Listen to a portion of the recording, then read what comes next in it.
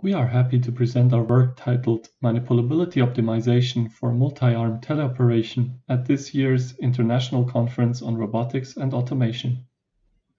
In a time where robots are becoming more and more autonomous, we briefly want to motivate our work in teleoperation. Being able to remotely operate a robot or a system of robots can be desirable in situations where human intervention is necessary, but human presence is undesirable due to a hazardous or difficult to access environment. It can also serve as an augmentation of human capabilities, for example increasing human strength, speed, or capabilities related to repeatability and precision required by a task. And even in cases where full automation is desirable, human input in the form of teleoperation can still serve as a teaching example or as one way of interacting with a collaborative system. Having established why one would like to teleoperate a robot, we can now have a look at some of the limitations or open research questions related to teleoperation. While some robots can be built to match human anatomy as closely as possible, they are in general very complex and expensive. Furthermore, not every human has the exact same anatomy. An active field of research is therefore concerned with mapping human input to a robotic arm with a different structure in a way that makes the operation feel intuitive and makes very precise teleoperation possible. This is related to the next question. If we can figure out an intuitive mapping to a robot arm, can we come up with intuitive ways of interacting with a group of robots, similarly to an interaction between experienced construction workers, movers and packers moving heavy pieces of furniture while being guided by a colleague, or athletes reacting to their teammates' movements in order to position themselves? A third limitation comes from the technical aspects of rigid robots. How can an operator deal with workspace limitations or internal singularities of the robotic system, which do in general not map to the operator's experience? This aspect is also highly related to the safety of such a system, as interactions close to the system limits can lead to unwanted abrupt or high-velocity movements.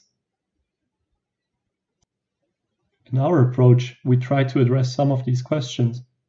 In order to interact with a group of robots rather than with a single robotic arm, we model the system as a payload that all robots carry collaboratively. The attachment points to that payload are modeled as handles, around which the robot arm's end effector has one unconstrained rotational degree of freedom.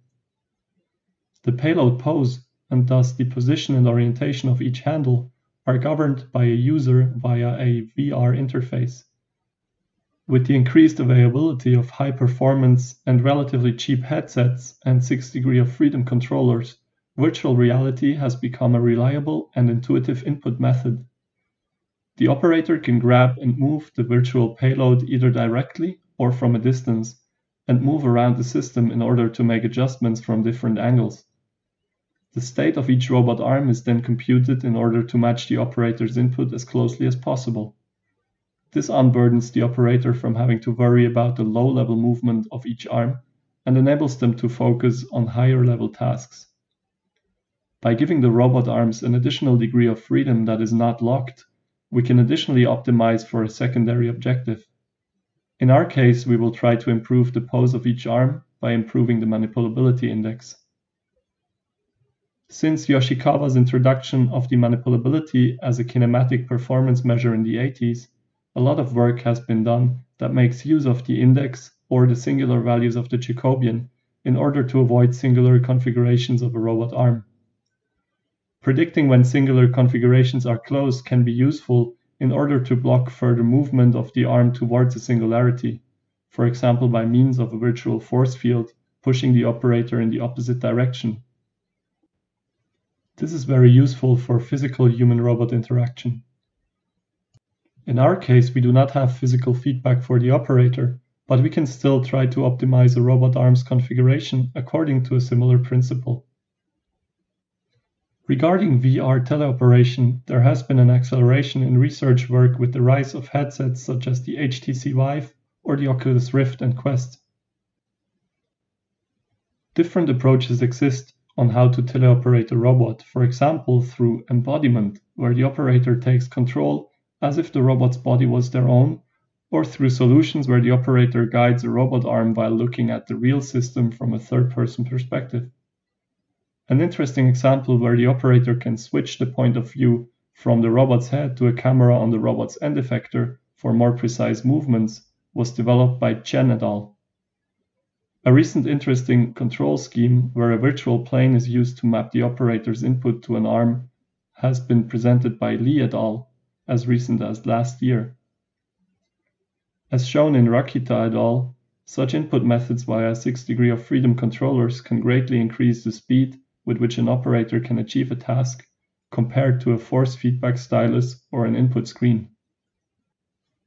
Interactions between multiple robot arms introduce many constraints, which makes it harder to control these systems. An interesting approach for a handover of an object from a human operator to two robot arms has been developed by Stelian et al.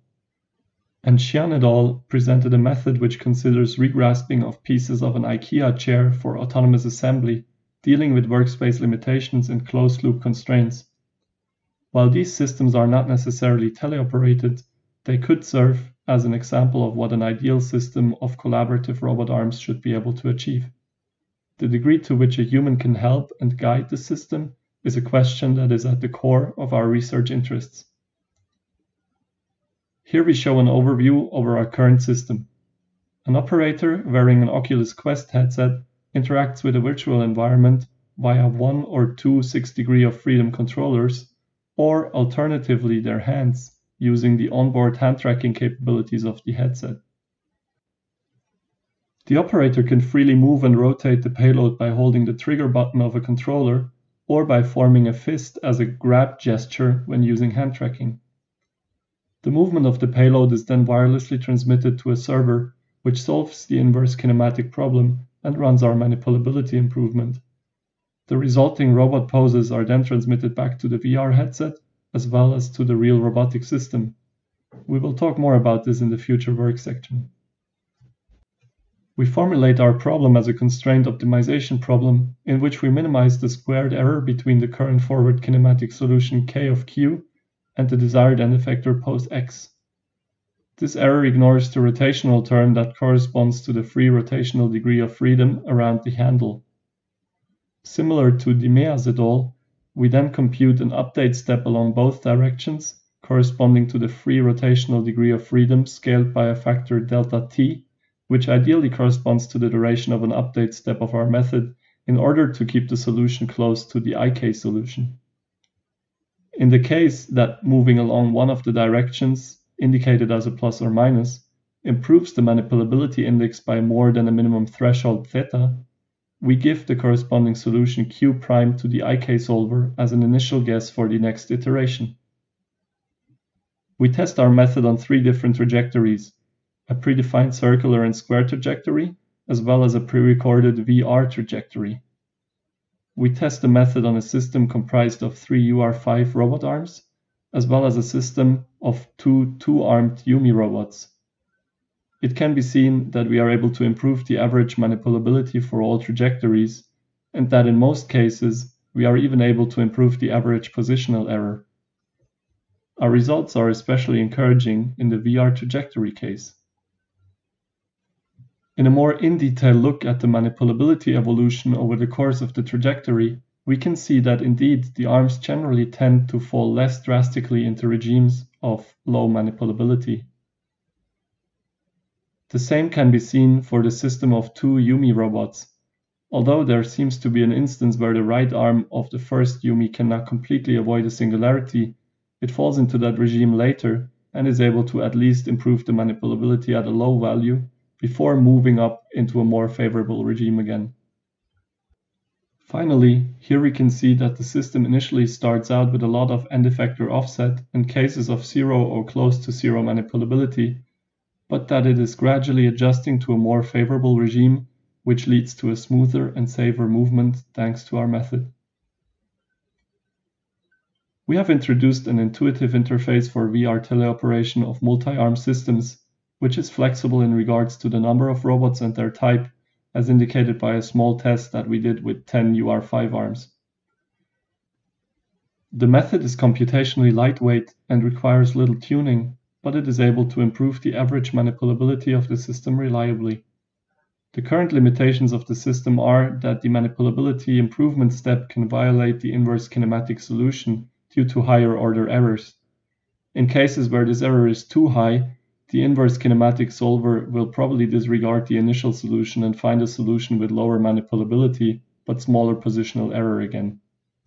Because we optimize each arm individually, we can also not give any grasp guarantees. Improving our method to address these issues is therefore an important part of our future work, as are experiments on real hardware. Since the acceptance of this paper, we have been able to achieve both of these goals already, and the publication on the update is currently under review. We would also like to extend our approach to robot arms on mobile bases to enable more real-world examples for collaborative transport and assembly tasks. Thank you very much for your interest.